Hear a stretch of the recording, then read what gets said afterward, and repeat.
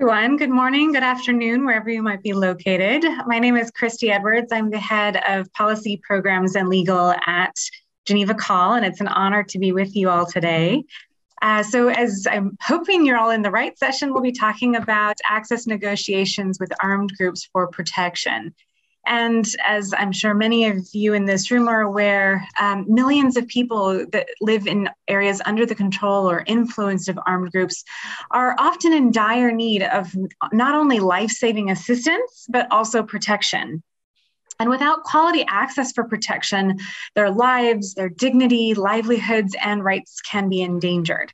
So today, I have several panelists with me who are going to explore how they conceptualize and design access negotiations with armed groups to make sure that specific protection risks faced by civilian populations are addressed.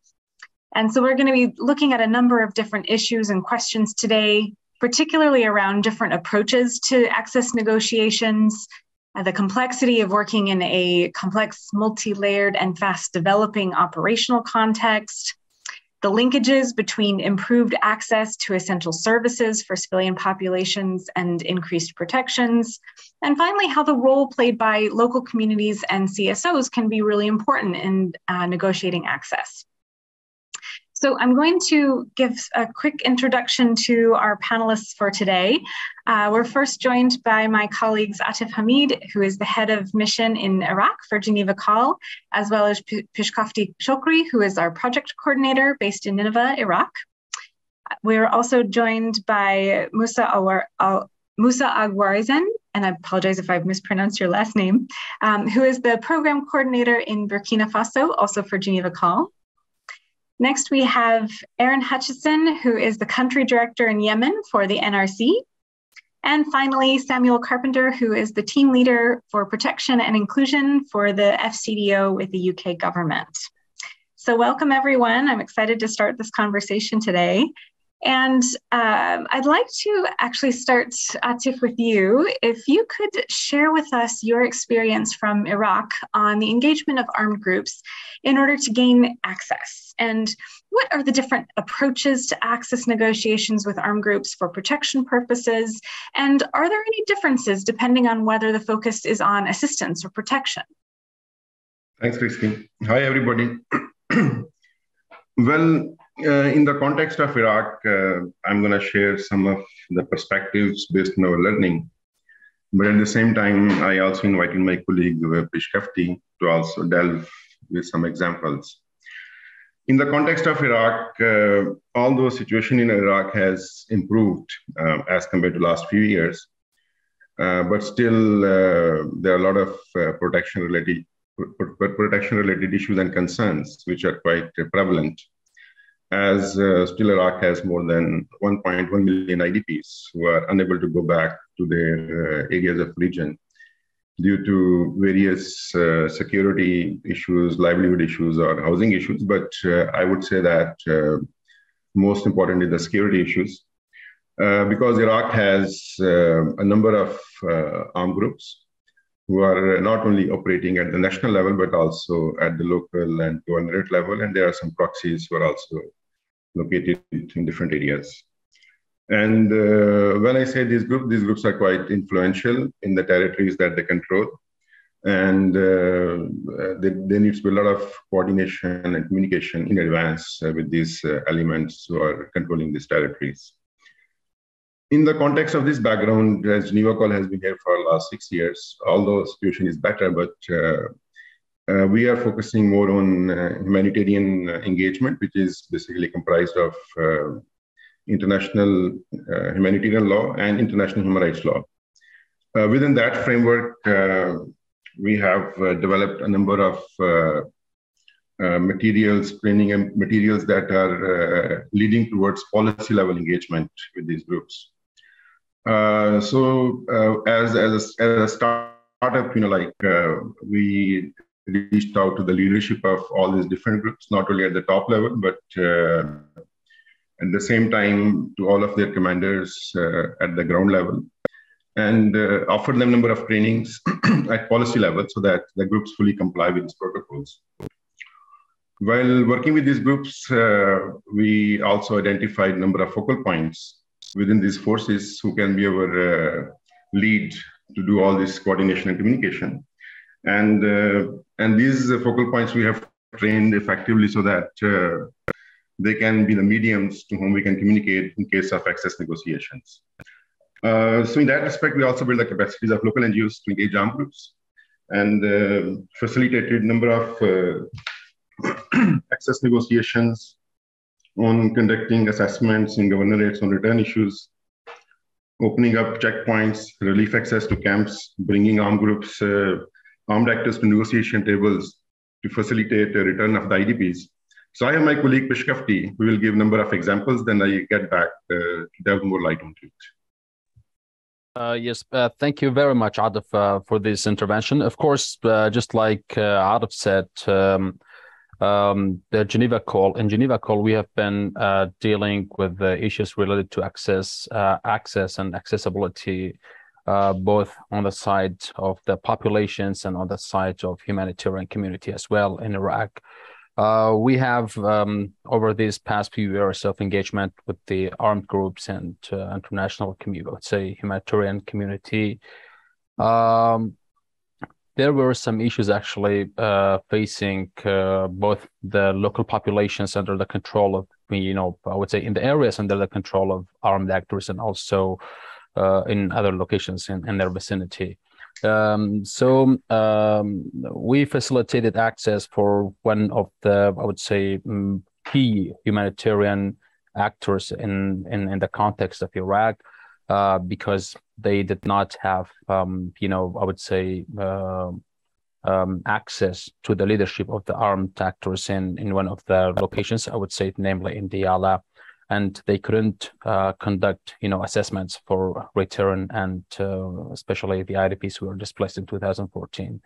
So we actually reached out to the leadership of the armed groups in that area, and we managed to bring some, I would say, humanitarian aids and relief to the area through that international agency. And not only in Diyala, also in Mosul, Nineveh, there were some access issues facing international agencies and also local NGOs, because, when they were moving into the camps where the IDPs were located, there was a lot of harassment, I would say, by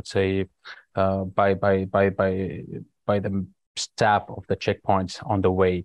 They were disturbing actually the staff of these local NGOs and the international agencies. So in Geneva Call, we actually learned of this issue, and we negotiated with the armed actors on the ground in the field. In the first place, it was not easy to reach the leadership, but gradually we managed to reach the leadership through Baghdad, of course, not only through the field contacts.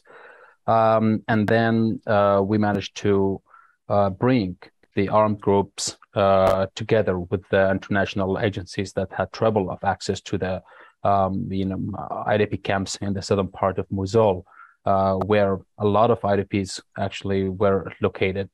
And thankfully, at the end, the relief and humanitarian aids were finally allowed to be delivered to the dwellers of these IDP camps. Most importantly, in Sinjar, there was a time actually when one of the key armed actors controlling the area asked all the international humanitarian community to leave the town, and so the city is already devastated, and the impacts of war and conflict is very much still alive in the city.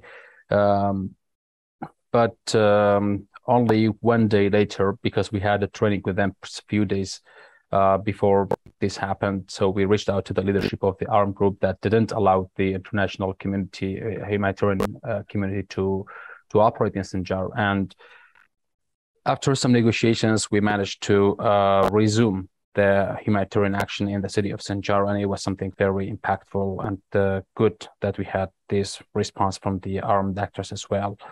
And now we are in the process of actually doing some assessment in areas in the province of Salatin, where after training and organizing a number of workshops with the armed groups in Salatin, They told us they are ready now to talk to us and to the organizations working in the field to do assessment, and they're ready to help facilitate the return of IDPs to their areas. Of course, I wouldn't say it's always easy to make access, I would say, facilitated. It takes a lot of efforts and a lot of energy at the same time, because it's not only the field, I would say, commanders who have the power of decision making. It goes through a lot of filtration, and that's why we keep chasing and we keep running and we keep holding the dialogue with all these actors. In other places and locations, we also had implemented a community-based protection through which we have been able to bring all the community leaders, IDP leaders, returnees, media outlets, and all others together with the armed actors, and they began to hold discussions on how to actually make return more conducive and provide facilitations for the people to return. That was also part of the community project we actually conducted in one of the locations. This is in a nutshell about the, I would say, interventions we in Geneva Call are doing with different armed actors across the country. And thank you. Yeah, just to sum it up, thanks, Pishkafti, that in terms of these engagements or interventions, it's very important in the process that not only to have continuous engagement with the leadership of the armed groups, but also having regular contacts with their localized commanders on the ground. What happens in these situations that there's a lot of movements. Sometimes armed groups in one territory, sometimes their new commanders come into place. So you need to have regular updating at all the levels, and to ensure that your level of trust and confidence is in place. This is very important. Simultaneously, it's also critical that to have access negotiations, to build effective relations and have confidence with the tribal leaders, as well as local civil society and local authorities. Because you cannot have just isolated negotiations with an armed group. You need to bring in all these relevant actors and players on the table. That's how you build the confidence and make the structures more sustainable for the long term. As my colleague Pishkafti mentioned, in one of the location, we build the capacity of our local partners, so that when it comes to issues regarding protection of children or the recruitment or other issues, they can get the ability and the capacity to locally reach out to the commanders and to see that these issues can be addressed locally in the long-term basis. But at the same time, lastly, I would like to say that when it comes to access negotiation, it's not only for protection, but also for assistance. And at the same time, it can also lead towards long-term dialogue, because armed actors sometimes, or most of the time, are a reality when they are located in certain locations. It's not just one time that you negotiate it and it's done. It's a continuous process that lasts even for 6 months to 3 years. Because bringing some group of people back to their areas is one thing, but to ensure that this group of people continue to stay there is the most important thing. Thank you. Thank you both. These are such fantastic examples of practical ways that long-term, sustained, and continuous engagement with groups, as well as with civilian communities on the ground, ensures that protection of civilians is an overall process. So next, I'd like to turn to Moussa. And for those of you who might have just joined, Moussa will be speaking in French. So there is translation available. If you want to click on the button down below, you can click on English translation or whatever language is best for you. So Moussa, Geneva Call has recently published this past June a study on humanitarian access in the Sahel. So could you share with us the main takeaways for protection, access for protection activities, as well as any recommendations that you have on how to address the challenges associated with access for protection activities? Merci beaucoup. Thank you very much. So I'll be starting by talking about the study carried out in March 2022, and most notably in Burkina Faso, in Niger. And the study is called State Actors and Non-State Actors and the Opportunities in the Sahel region for Humanitarian Actions. So, knowing that in Sahel we have what we call radical groups.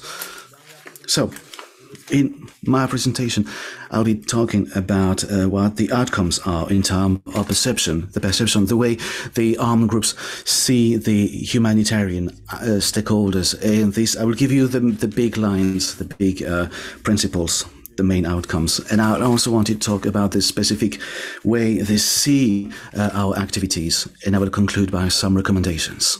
So,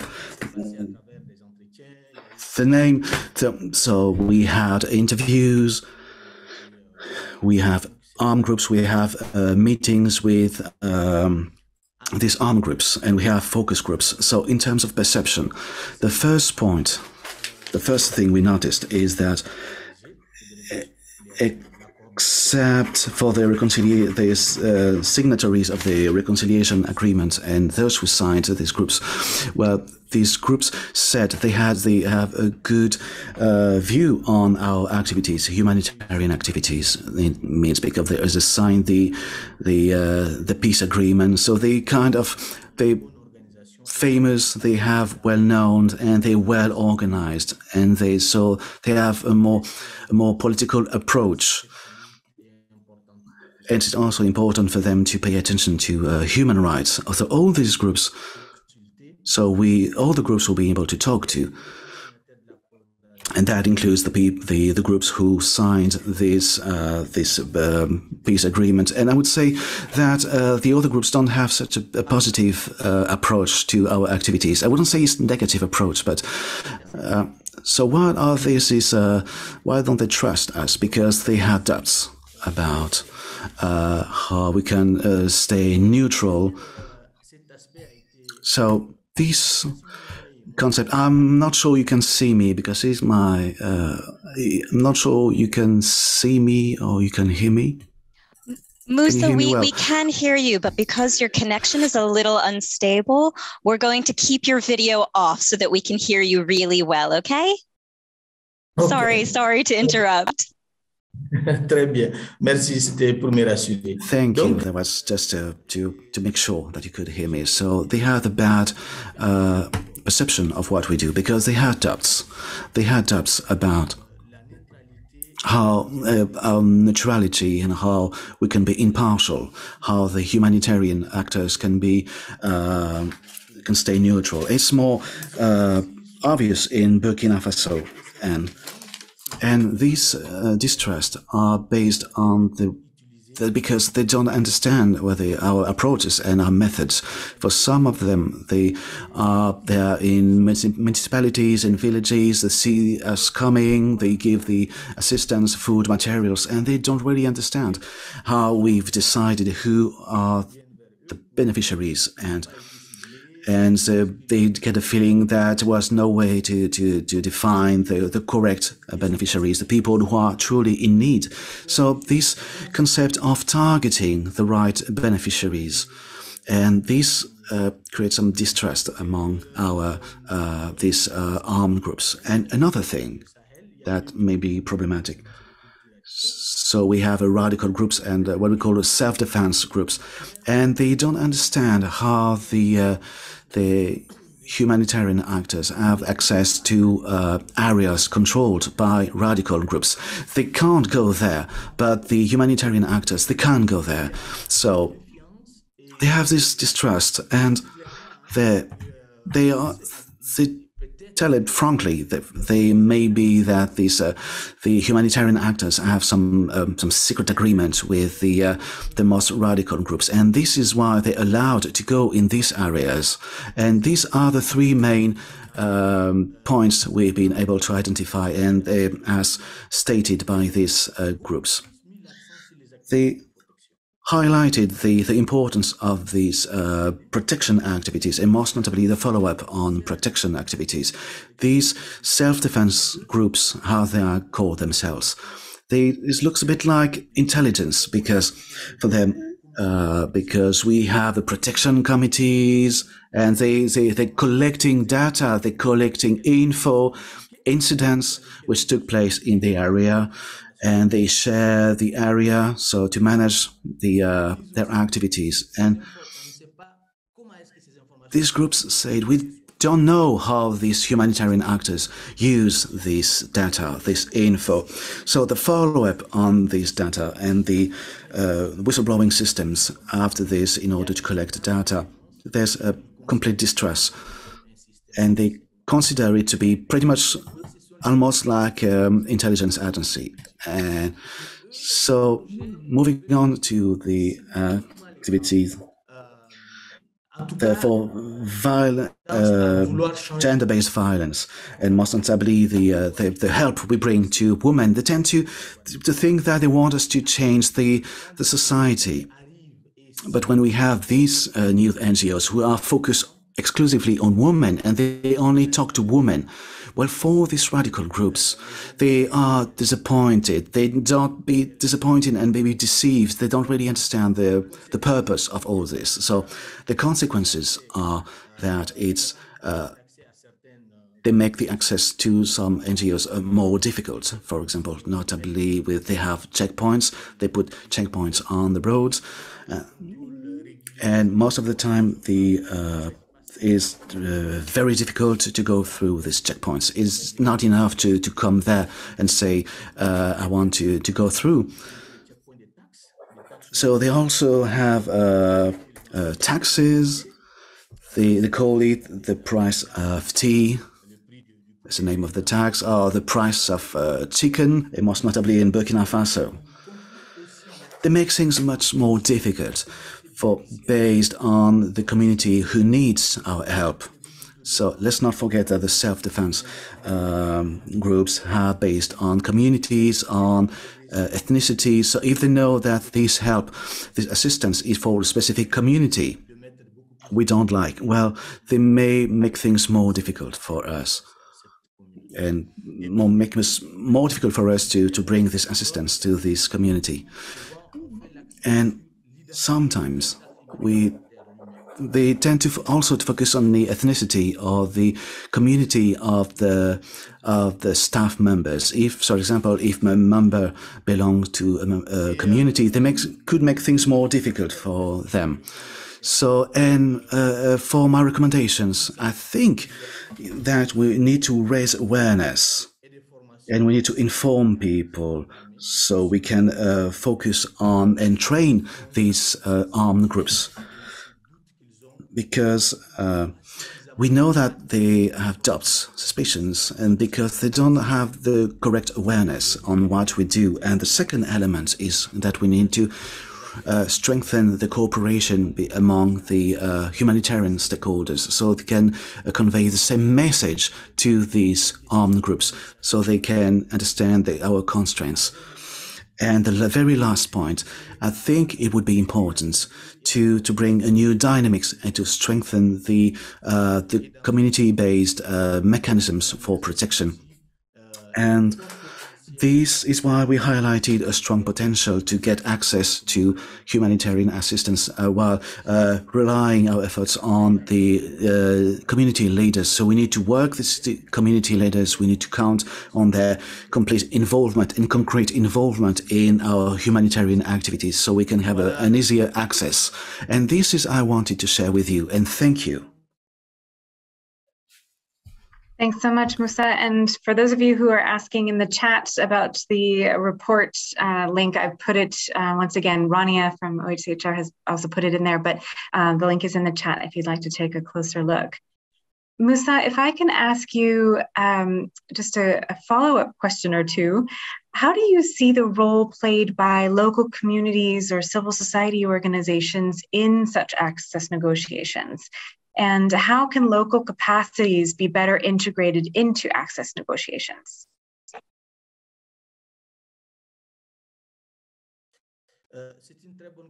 It's a very good question.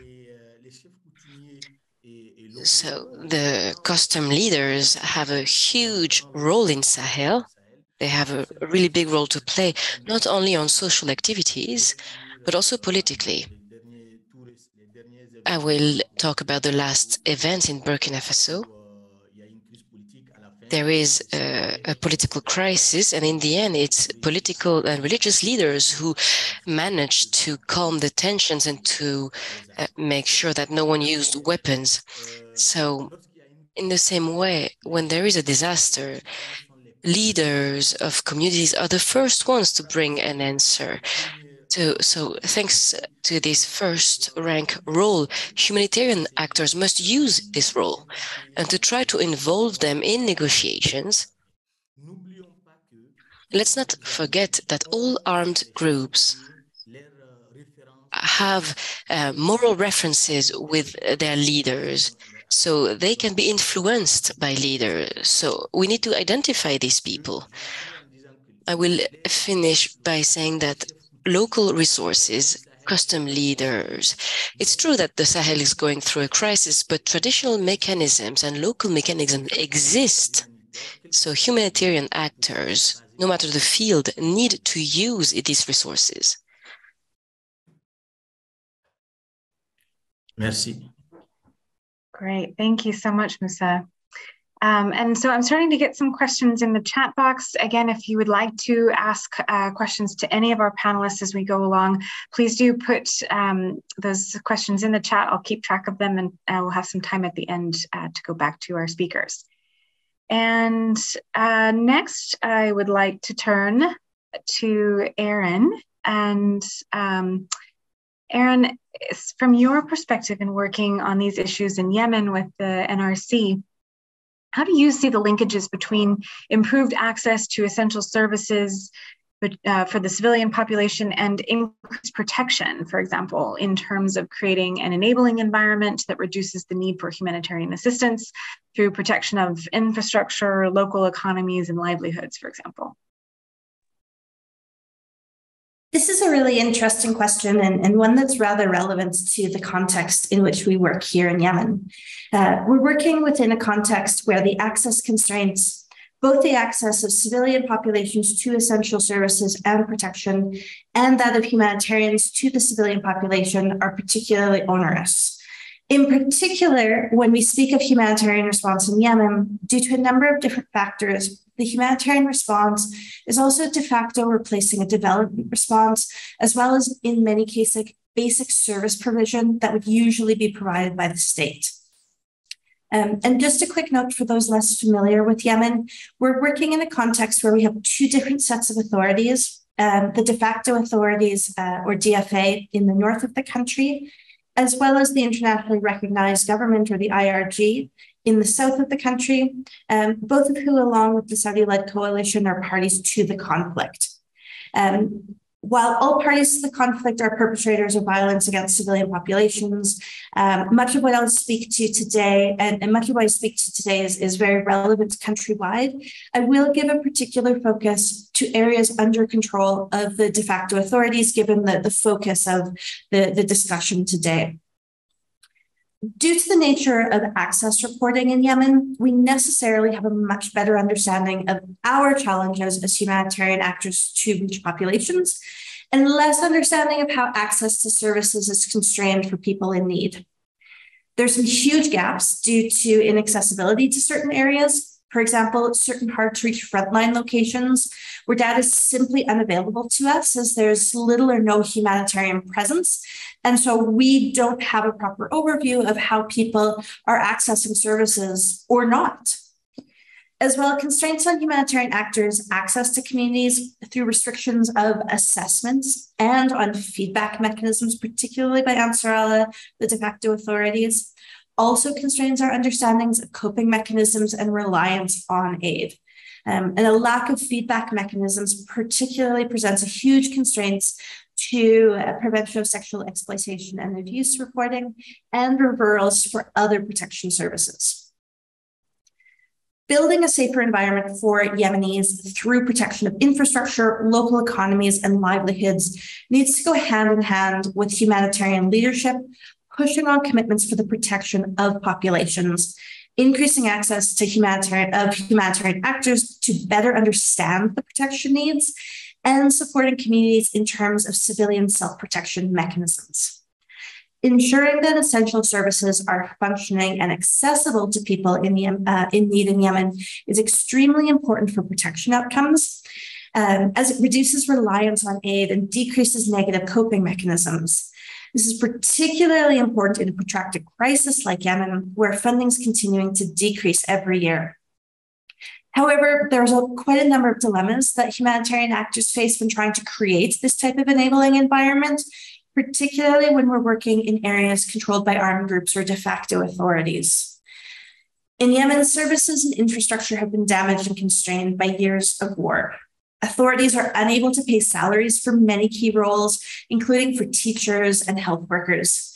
Rather than the humanitarian response having a parallel system, NGOs and UN agencies are currently paying incentives to existing public sector workers to keep parts of the system from failing. Unfortunately, this also presents its own dilemmas, and interference by authorities in the north in terms of the types of activities that you can do, demands for taxation on these incentives for public sector workers is creating a lot of difficulties for humanitarians in this area. There's ethical questions for us that we must continue to critically analyze when it comes to supporting state institutions, particularly when we know that a large proportion of centrally held money may be used by the de facto authorities for conflict-related or military activities. Ensuring that authorities view incentives for workers supporting local services as part of humanitarian work and not as taxable income is key to the continuation of these types of services.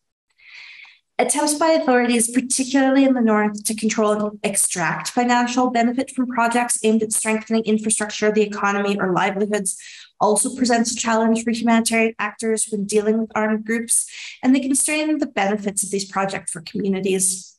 This often takes the form of control over, for example, which suppliers are contracted for construction projects, increasing taxation on suppliers, interference in who receives assistance through controlling beneficiary lists, and sometimes as well extortion of beneficiaries who have access to beneficiary lists. For projects to meaningfully contribute to enhanced protection of populations by aiming to create a stable enabling environment, it's critical to reduce the level of interference by authorities through strong common positioning, red lines, standards, led by humanitarian leadership with accountability through the HCT and clusters. A particularly critical challenge that the humanitarian community faces is often in deciding between whether to, when to, and how to directly address violence from parties to the conflict, and how we balance this with the impact it can have on an organization's wider access to provide assistance to populations in need.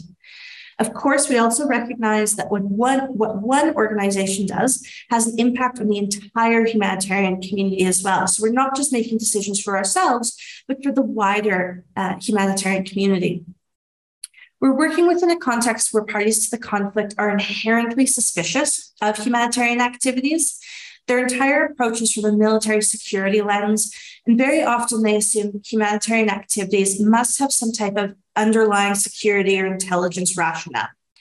For example, the de facto authorities view assessments as an opportunity for intelligence gathering, for information that will pass on to other parties, and therefore there's very strict restrictions placed on our ability to conduct assessments.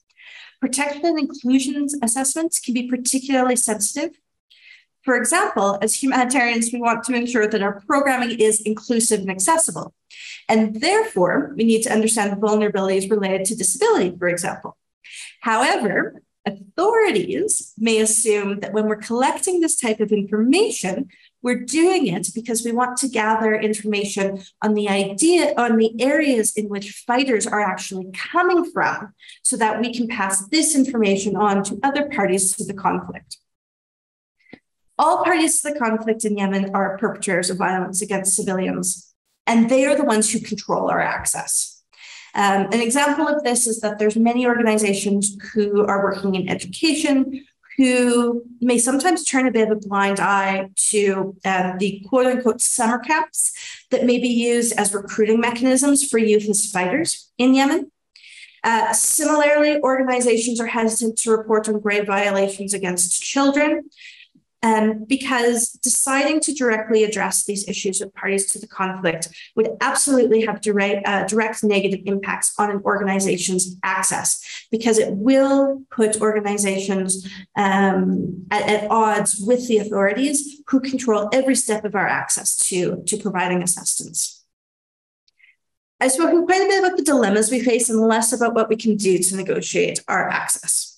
When I was reflecting on what the humanitarian community needs to do in order to properly address this, I keep coming back to the need for really courageous leadership that puts protection at the center of the response. In this context, the role of the humanitarian leadership, including the HC, the DHC, and OCHA, is really critical. While their role is, of course, important in every response, I cannot underscore the role that they must play in a context like Yemen, where here, each individual organization is constantly pulled between this tension that I described, and being honest, often decision-making falls on the side of maintaining our wider access to provide assistance. Authorities who are parties to the conflict control our access every single step. And I can say, as a country director who faces this dilemma on a daily basis, I can admit that I have definitely made those same decisions, and I know just how difficult this type of decision-making can be. However, as a humanitarian community, together we do have significant leverage over the parties. A joint approach where agencies have agreed to a common understanding of red lines, joint operating principles, as well as mechanisms to actually mobilize action would be a first step in this direction. As individual organizations, we face retaliation when we push sensitive issues too far with authorities, which can include suspension, denials of visas, which some of our colleagues on the call today can attest to personally, slower approval of projects, travel permits, etc. The leadership and OCHA are really essential in being the face of these issues because they don't have operations that can be held hostage. A well-resourced coordination system with the right people in the right place is the number one thing I can recommend. There's also a key role here for the protection cluster or also specialist protection advisors such as PROCAPs who can play a role in supporting the leadership in this, even in cases where leadership may have willingness to put protection at the center of the response, they may need support in how to do this in practice. And finally, while communities and civil society have their own mechanisms to negotiate their own access, I think that there are two key elements not to overlook here. First, I think I want to highlight that in highly militarized contexts, the space for people to do so without causing further protection risks to themselves, to their families, to their communities may be constrained. And specific support from the international community may be important in contexts like this. As well, I think often we as an international community are not even aware of how to best provide support to these types of efforts. And we do need to invest more time and capacity to better understand this so that our efforts are complementary. And at a minimum, that our efforts to increase our own access are not putting communities further at risk. As part of this, one of the roles we can play is increasing the knowledge of populations on legal rights to identity, accessing legal documentation, as well as accessing to, which is really key to accessing essential services. Without this, it's impossible for people in need to facilitate their own access to existing services. In the current context in Yemen, building this type of sustained enabling environment for protection is challenging. The recent failure of the UN brokered truce is a blow to efforts to secure a long-lasting peace for Yemen. A long-lasting peace agreement is crucial to creating this type of enabling environment. However, even in the absence of this, there are still very specific and concerted steps that we as a humanitarian community can do, both to improve our own ability to to provide assistance and protection services, as well as to support the community's ability to access these services on their own. Thank you. Thanks so much, Erin. And if I could maybe just ask a quick follow-up question. Could you maybe tell us a little bit more? You described some of the challenges in getting maybe necessarily access or involving marginalized communities or communities that are not as visible or that might not have trust in international actors, getting them access to services. But I know obviously making sure that they are involved in the design and identification of needs of your programs is really important. So could you talk a little bit more about how you do engage these communities, whether it's people with disabilities or individuals who may have suffered or survived sexual and gender-based violence? How are you able to get their views and perspectives in the design and implementation of these projects on the ground when it is a complex and challenging set of circumstances, and there is a lack of trust in either government-run facilities or even facilities run by humanitarian actors? Yeah, absolutely. And there's a number of specific bureaucratic impediments that are put in place to prevent us from being able to build really strong, close relationships at community level. However, I think that for organizations like NRC and many other NGOs, we have had a sustained presence for many years in specific areas, and being able to maintain that presence and build trust of community level, community members really at the ground level is one of the most important things. While there are a lot of challenges for us to be able to get access to communities, once we're there, we can build those trusting relationships and then be able to understand their needs through our day-to-day conversations, through a back and forth mechanism, even if in places, for example, a formal feedback mechanism may have certain challenges to it. So really that sustained day-to-day presence on the ground through trusted staff is really important. And one of the things that we've found quite important as well is making sure that our frontline staff have the tools they need to be able to understand the different vulnerabilities of the groups that we're working with, and then that those frontline staff have channels to feed that back up to management and the expert staff who will design proposals, etc., so that our staff on the ground who have such rich information, who have such a local level knowledge, that information doesn't just stay with them, which when you're very busy in a huge emergency response like Yemen, sometimes is a side effect of everybody just being overwhelmed with the amount of work. But how do you create those channels so that that information really can come up to management is really essential.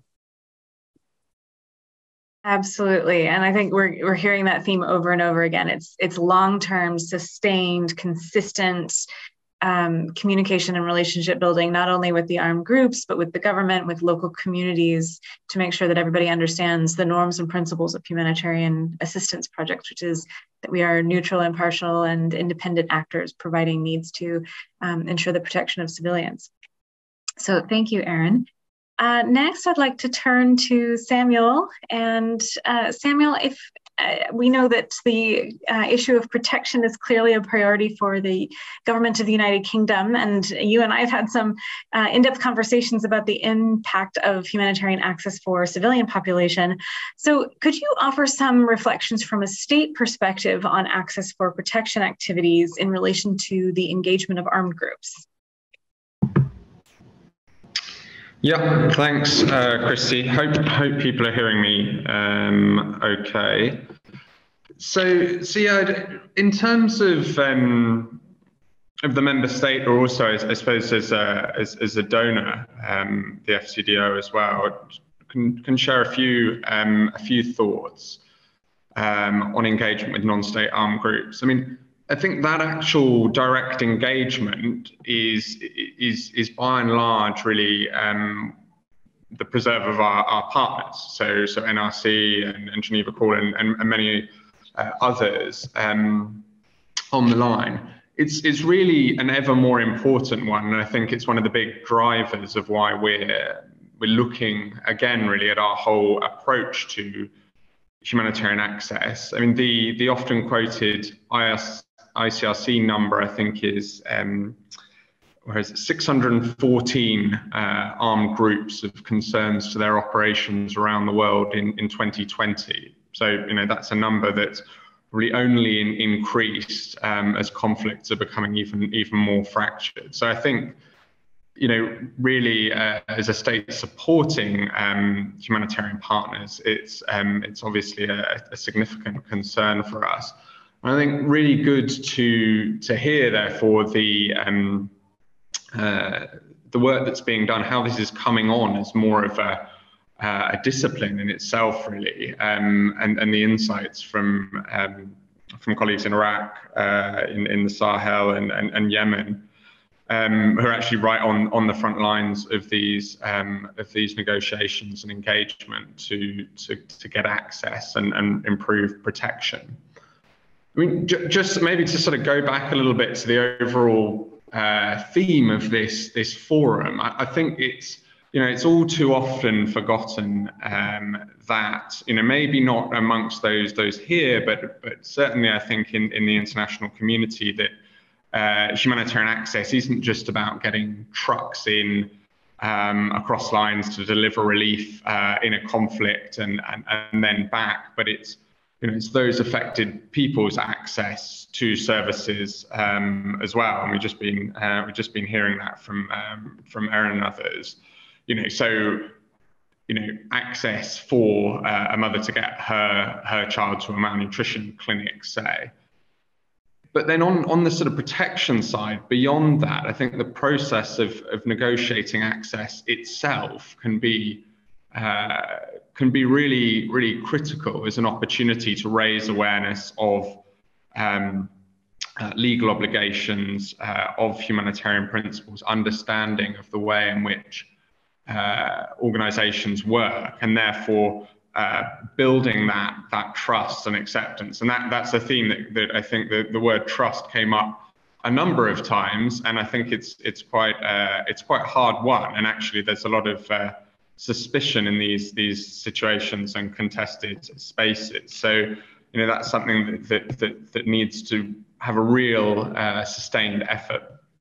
And then I think really, access and protection are often really indivisible. So, if we're talking about people's access to water infrastructure, that's also about the protection of the right to access that service and the protection of the water infrastructure itself. So it's, in international humanitarian law, it's an object indispensable to the survival of the civilian population. So I think, really treating these as two separate is a bit problematic. Then, we've got in the SCDO at the moment, and I think the UK has over time had a strong focus on gender and women and girls. In these situations, we know women and girls are disproportionately impacted by crises because of inequalities, the increased levels of violence we see, be it intimate partner or conflict related, and then the increased barriers to access essential services and humanitarian assistance. So really quite interesting, I think, one of the earlier speakers talking about how some of the approaches we come with in terms of gender can also present a challenge and something that has to be worked through in terms of the engagement with non-state armed groups and building that trust. So I think that, it's perhaps even more so than just traditional, access negotiations for assistance, but when we're thinking particular activities around gender, around minority or vulnerable groups, that those sort of sensitivities are taken into account and understood as part of the wider approach to negotiating access for an operational agency or for the people affected. So yeah, I think as member states and donors, it's really important that not only access, but protection or access that that protect are really at the heart of our narrative on what humanitarian action is. So it's great to be joining up with like-minded organisations on this, and Geneva Call, the Global Protection Cluster, NRC and others all working on this. In terms of how to sort of improve our work here, I think there is a need to continue that effort to strengthen the capacity of the humanitarian system in this. It was mentioned also earlier around local staff, local partners, so that really needs to be part of the thinking on capacity strengthening. So that at that sort of local tactical level, we have a more structured approach and expertise to undertake those negotiations to deliver protection outcomes. And I think this really means, learning from some of the specialist organisations that have been working particularly on this, so Geneva Call, but also the ICRC. Maybe thinking outside the humanitarian sector as well. I mean, so from the mediation community who are engaging these groups perhaps for different purposes, but how can we learn from some of that, and how we can draw insights from how communities and affected people locally engage. So in terms of really sort of trying to strengthen that learning and what we've been doing and supporting, we've supported some work with the Graduate Institute Geneva and Geneva Call, looking to really distill the evidence on non-state armed groups' understanding and interpretation of international humanitarian law, international human rights law, so including in Iraq and the Sahel, some of the examples. We're also working with GPPI and Geneva Call here to look at how we can encourage armed groups to comply with norms, and assessing the effectiveness of different modes and different ways of engaging. So I think we heard some really interesting lessons here, but how can we build a strong evidence base on this so we can take decisions across contexts? That's going to be quite. Some of this is going to be quite locally specific, but as much as possible, how can we build the evidence base and make the case to do more of this to support it and show that it can really deliver protection outcomes. And then alongside support to individual agencies, I think there's also a need for some sort of common services that can support engagement with non-state armed groups. And Erin talked about the role of OCHA, the leadership. I think that's an important element, and it's great to see that OCHA has at the moment really a renewed interest and engagement on access, which has always been there, I think, in their mandate from the General Assembly, but has had sort of varying engagement over time. So it's excellent to see some of that. And I think some of the ideas that are being talked about in terms of mapping of different groups, including across borders, supporting where it's appropriate, collective engagement or positioning. I think that we won't always want it to be collective, and it might be the individual organisations at the local level, but where that can add value. And then at the operational level, the humanitarian country teams, I think, have a really important role in terms of shaping that wider operational environment and setting the context for how others are engaging. So that's an important part. And we're looking at how we can build on some of the support we've previously provided to the rollout of HCT protection strategies, to look more at be it collective advocacy by the humanitarian sort of leadership in country, or more private engagement on a select sort of smaller number of sort of 2 to 3 top issues, and how we can really drive some of that forward, given that they face maybe different exposure to those that are really on the front lines. And then at the sort of higher level, the more sort of strategic level, there's a few things we can do. I think the UK's played quite an important role in trying to protect some of the normative environment for this work, including at the Security Council.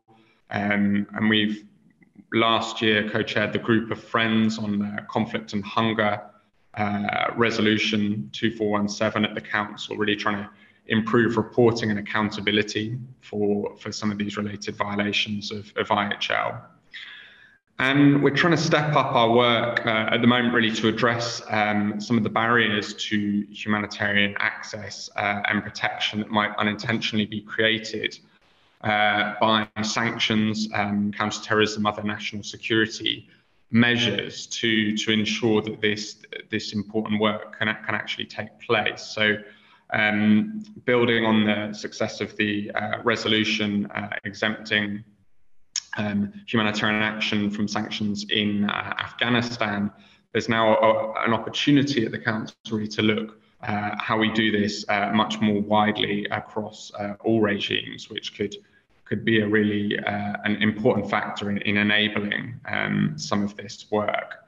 And I think it's only through sort of working right across these levels. So from what we've heard right at the sort of the front line of engagement, the coalface, if you like, right up to the level of the Security Council and so on, and the role of states like the UK, that I think we can enable a better dialogue, stronger negotiations, and ultimately improve protection outcomes through this engagement for affected people.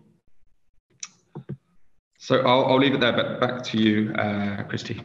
Great, thank you. I think what you've touched on here too is, the importance of effective coordination between the global level, looking at the triple nexus between humanitarian development and the peace building communities is really key, as well as thinking outside the box at the local level as well, and thinking about how to best engage local actors, local communities, who are, of course, experts in their own needs and how to best provide those to their own communities. I think this is really important. And, we're all very excited about the upcoming PSVI conference in the UK, where I know that the topic of preventing sexual violence is going to be a major topic of conversation, especially in the humanitarian communities, and thinking about not only the ways that governments can be effective in addressing these challenges, both from a donor perspective as well as political perspectives, as well as how to engage the voices and actors on the ground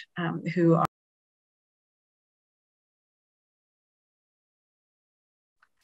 I've been talking and I've muted myself. Apologies. So I'm not sure where I left off, but just to say we're very excited about the upcoming PSVI conference in the UK. Oh, okay, you heard everything except the last few words. All right, not sure how I got muted because it wasn't me and my hands are, talking on my face. But yes, we're very excited to have the conversations from government, political actors, as well as local community activists and survivors themselves. So I have a number of questions from the audience that I've been carefully collecting. And Musa, the first question was actually to you, and it was specifically regarding some of the gender issues within the study.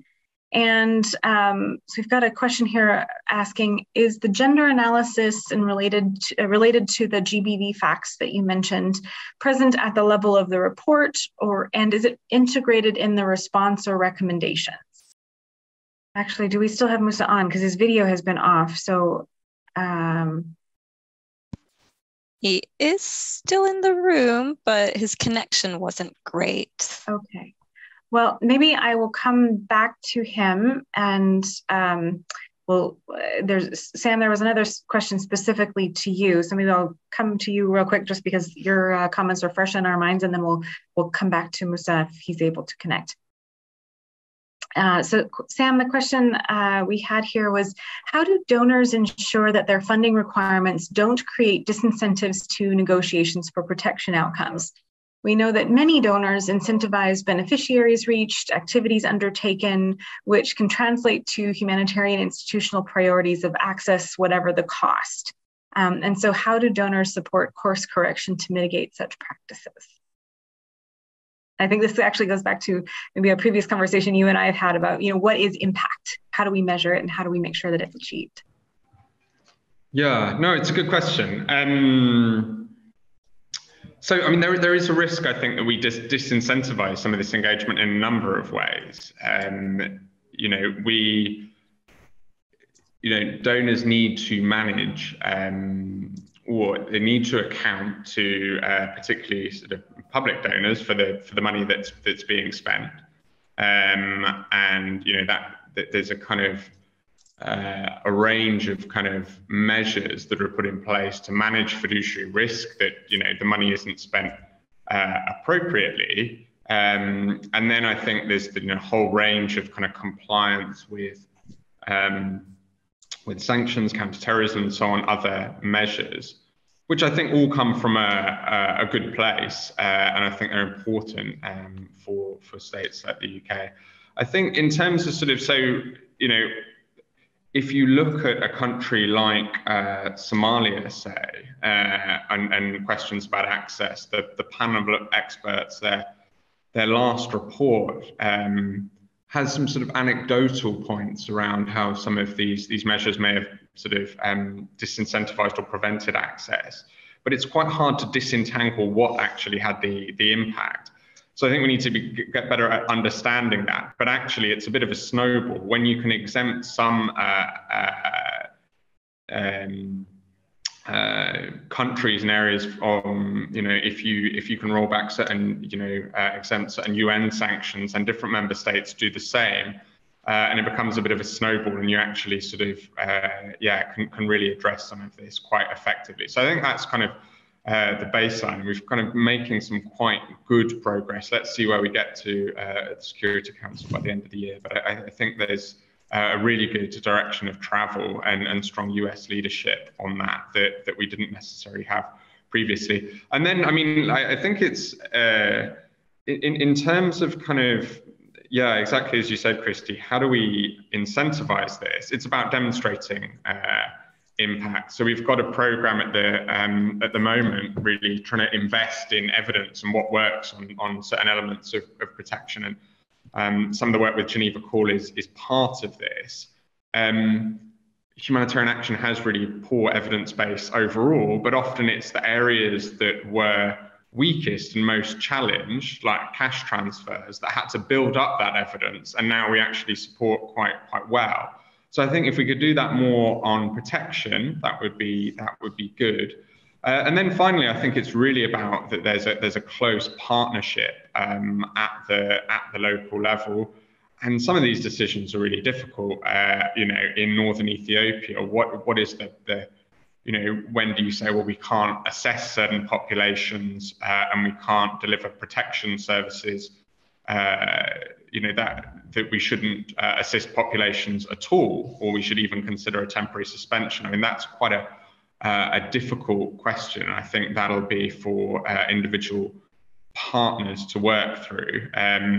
But certainly, given the gravity of some of these situations, we would still want to continue to be providing life-saving assistance. So a few points there, but they are tricky questions to work through. Absolutely, thank you. Looks like we've got Musa back. So Musa, I'll repeat the question for you and for the audience. Is the gender analysis and related to the GBV facts that you mentioned in your remarks present at the level of the report, and is it integrated in the response and recommendations?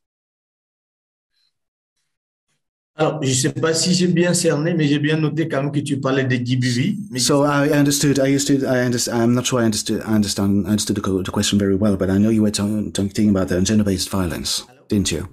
Yes. So can you hear me well? Okay. Yes. So were there any perhaps more details related to the issues of GBV in the report that you mentioned? And we've got the link in the chat box too. So if folks want to go and take a look, they can read it.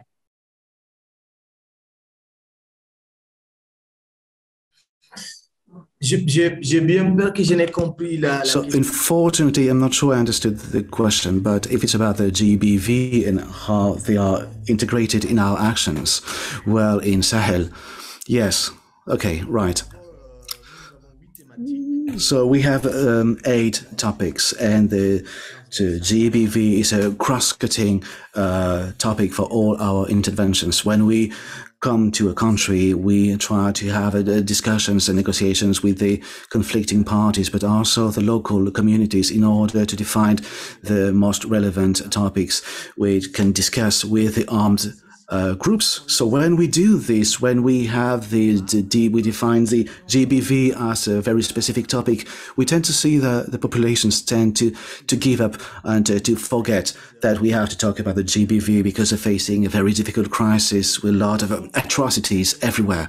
So it means that the GBV will tend to forget to talk about this. So in order to not do so, we try, when we talk about the children, the prevention, protection of families, so we try to add this cross-cutting topic of GBV. And this is why we have an inclusive message. We try to include it in our discussions. So on the other...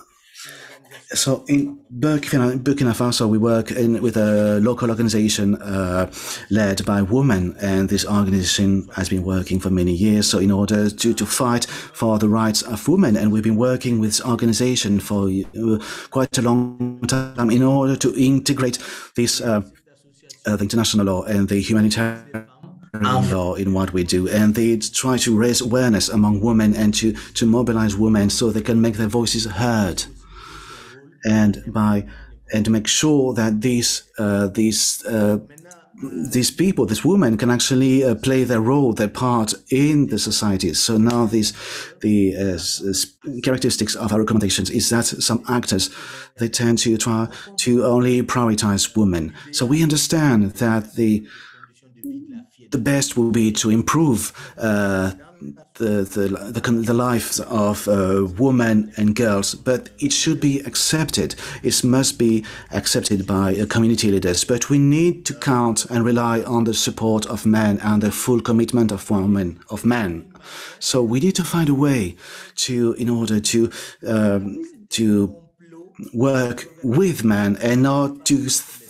We shouldn't let men think that it's a conspiracy of the international NGOs. And this is what we wanted to highlight in our recommendations. Thank you. Great. Thank you, Musa. That was actually a much more detailed answer than we were hoping for. So that's perfect. Thank you. I've got a couple questions here that are somewhat related. So maybe I'll ask them together and then open it up to whomever wants to respond from our panel. First, how do we work around community leaders' affiliations to armed groups in context where armed groups are community or ethnic based?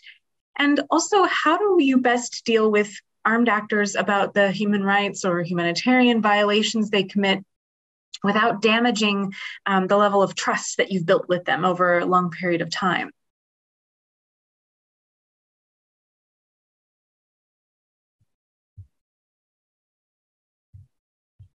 So for the second question, we have the experience that it's good to establish focal points, as I mentioned earlier, within each armed group, and to have proper trainings for them on humanitarian principles and human rights. So it's not like just one training.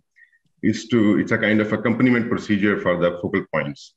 So they better understand what are those principles, and good to establish a group of focal points. They can communicate, they can understand each other. And when such kind of violations happens, then these focal points could be the mediums that such violations can be communicated to them. We tried this kind of procedure, and it works very well. Great. Aaron or Musa, did you want to jump in on anything? Sorry, my sound went out for just a second when you were asking the question, so I actually missed the question. Apologies. I'll repeat it, because that was actually two questions sort of combined. How do we work around community leaders' affiliations to armed groups in contexts where the armed groups are community or ethnically based? And how do you best deal with armed actors around the human rights or humanitarian violations that they commit without damaging the building of trust that you've established over your relationships with them? Yeah, maybe quickly to touch on the second one, I would say with great difficulty. And I think that is a bit what I spoke about earlier, this dilemma between how do you remain principled as an organization and recognize how essential it is to really put the protection of civilian populations at the center of our work, while also recognizing that in situations where the armed groups or the de facto authorities or other parties to the conflict can have such strong control over our access, that by speaking out or confronting them on certain issues, that actually can damage your long-term ability to have a positive impact. And so what I would say there is, I don't think for us, at least, there's necessarily one, black or white answer, but it is about weighing up what it is you're looking for, not just your short-term access or your short-term outcome, but long-term, what is it that we as an organization want to achieve? What's the impact we want to have for the people we're trying to serve, and not for us as an organization?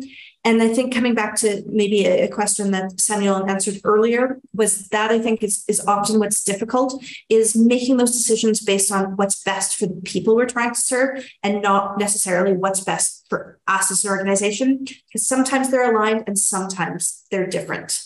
And I think on the first question, again, I don't think there's necessarily, one silver bullet, as there's no silver bullets when you're talking about access ever. It's just a lot of work. It's a lot of time. It's a lot of efforts. But I think for us, it's really about remaining principled and remaining really neutral and needs-based, and coming back to that. And really being able to ensure that all of your staff at all levels are able to articulate not only what are the humanitarian principles, but why. And maybe an example of this is, I first landed in Yemen in 2015, in the early days of the conflict here. And as country director, I was talking about humanitarian principles and a principled response, and that might mean in this area we were having to suspend our programming for a certain amount of time, because we needed to be able to independently access communities and not just be handed a list by a party to the conflict and work based on that. And after a couple of months, I was on a field visit in Hodeidah, and one of my colleagues came to me and kind of shyly said, I don't really understand why we're just standing on principle here. People are in need, but we're just suspending just because of a principle. And it was kind of a light bulb for me that I had made an assumption that people understood why we were doing this. And I think that's really important for humanitarian leadership to understand, is it really needs to be every person at every level of the organization, not just understanding what the humanitarian principles are, why we work on a neutral needs basis, but being able to actually articulate that so that in their work and in discussing their negotiations with armed groups, with de facto authorities, others, with community leaders themselves, they can well articulate that so that we're not breaking that trust there. Thanks. Absolutely. I think one of the best things about the model that our field colleagues at Geneva Call uses is truly that whether they're engaging with community leaders, ethnic groups, armed actors, de facto authorities, security groups, the goal is, your underlying achievement is, are civilians being protected? And do they have access to the humanitarian resources that they need? But B, in the methodology, it's providing them with a common language based on not only the exact language, not just English or French, because that's the language that the treaty was written in, but what is the actual language spoken by the communities? What local religious or cultural practices are their norms? How do they interact? What is normal for them to engage on? Because everybody has some form of protection principles in whatever community they come from. So being able to use our staff on the ground who are from these communities themselves to be able to to give them that language so that they can then have a conversation, whether the community groups or the armed actors, who might not have maybe thought about it in those terms, then have a common language where they can come together to talk about these norms and principles is really, really important. Actually, Moussa, I'm sorry, I cut you off. Did you want to add anything to this? Oui, je voudrais dire. Yes, I want to answer to the two questions you've asked. Please. The first was linked to how to talk about violations with armed groups without breaching the trust.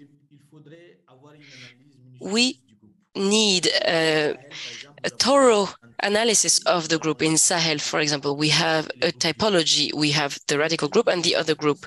So for the self-defense group, we are lucky enough that they all have conduct codes internally, and they have limits for fighters. So we need to analyze these conduct codes and to articulate debates and discussions around these conduct codes. So instead of starting from us and going to their code of conduct, we must start from their conduct codes. This way, they don't feel the opposition, they feel valued. And it's true that armed groups are not saints, but they have ideologies, they have political ideas, economic institutions, but they use force because they think it's the only way that exists to achieve their objectives. So they are humans. We can talk and have frank discussions with them. So that was the first question. For the second question, for the affiliation of community leaders and armed groups, I think we always need analysis and to be maybe at a distance of the group. Sometimes some people in the context are impacted by their own perceptions of the locality. Often we lack an analysis of the influence that exists between the groups and the community leaders. In Burkina Faso, we have... Oh, the connection dropped. The interpreter apologizes. I cannot hear Moussa anymore. Moussa, it seems that the connection might be a bit weak. Perhaps if we could turn off your video so that we can hear you. We're trying to turn his video off. I think he might have actually dropped. Okay, well, hopefully we'll get him back. If there's background noise, I'm in Turkey, and so you might hear the call to prayer behind me. So I will try to share the next question quickly so that we can get to the answers. Just because we have about 10 minutes left.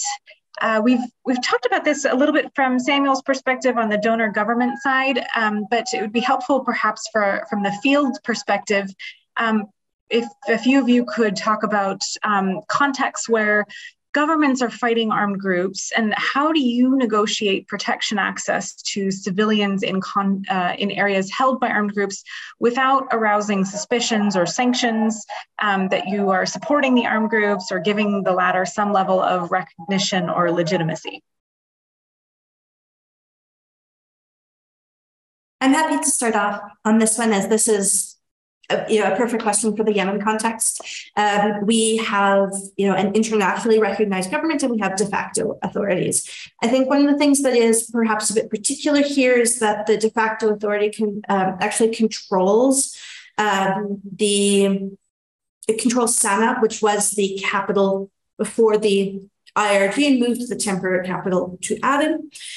So they control state institutions, and so we have dual ministries. We have 2 ministries of education, we have 2 ministries of health, we have 2 central banks, 2 currencies, etc. But this is a very relevant question for us. And again, I would say with great difficulty and not always successfully.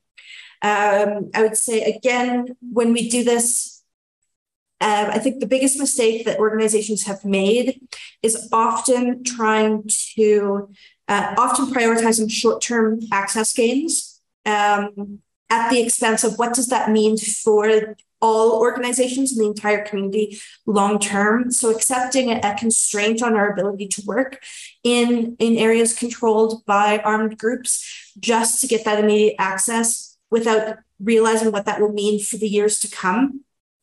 And I think that this is also probably things that our colleagues in Afghanistan are grappling with at the moment. I think that in the early years of the response, there's quite a bit of good investment done in explaining the neutrality of the humanitarian response and the needs basis on which we work. And I think that one of the key tools that we have is actually donors and member states.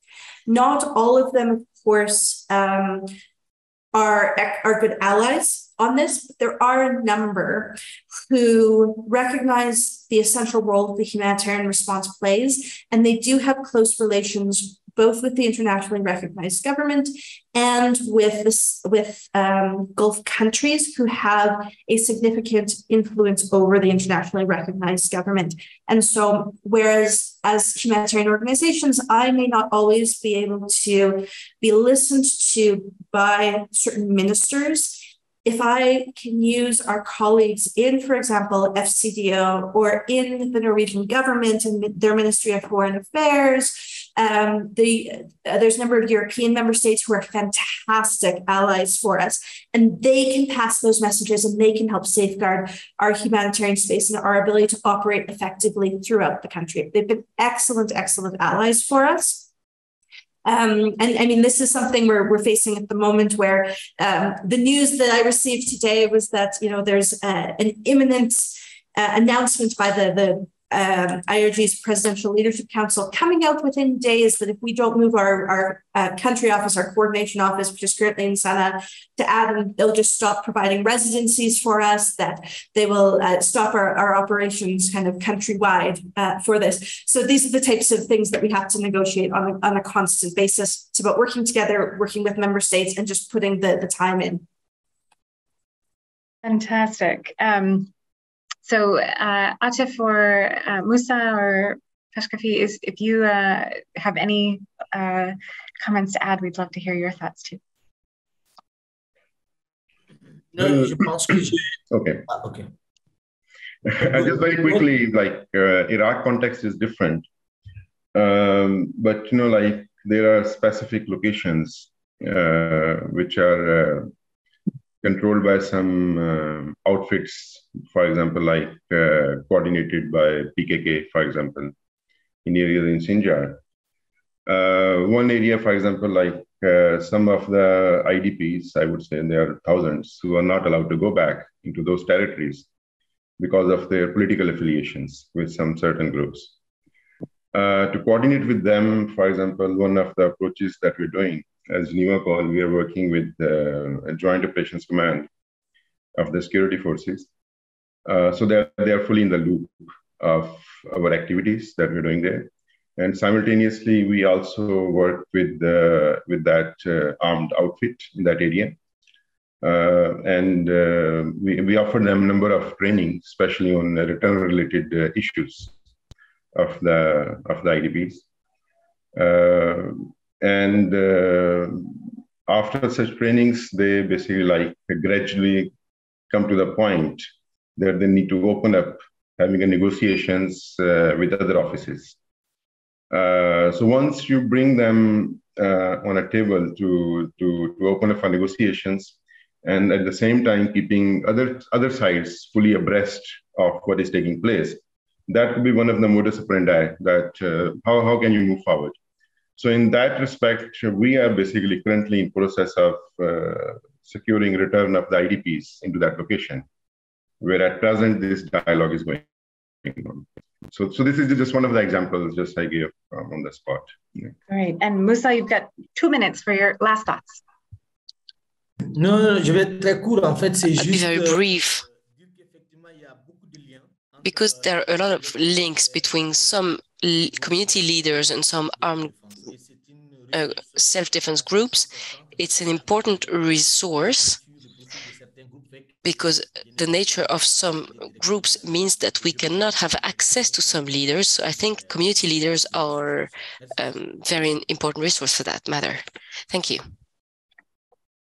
Great. Well, thank you all so much for joining our conversation today. It's been incredibly rich and really fantastic to hear so many different regional examples and perspectives in very complex environments and situations where you might be dealing with self-defense groups, armed actors, de facto authorities, and on many different issues. So it's really helpful to hear these different examples given and food for thought for those of you who might be encountering similar issues in your own context.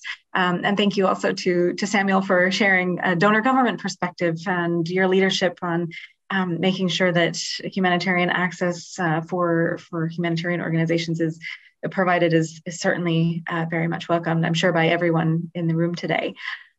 So thanks so much to our panelists for your contributions, to our interpreters for your excellent work in making sure that all of us can participate in the conversation today. Of course, to our hosts for inviting us to all be here for this discussion.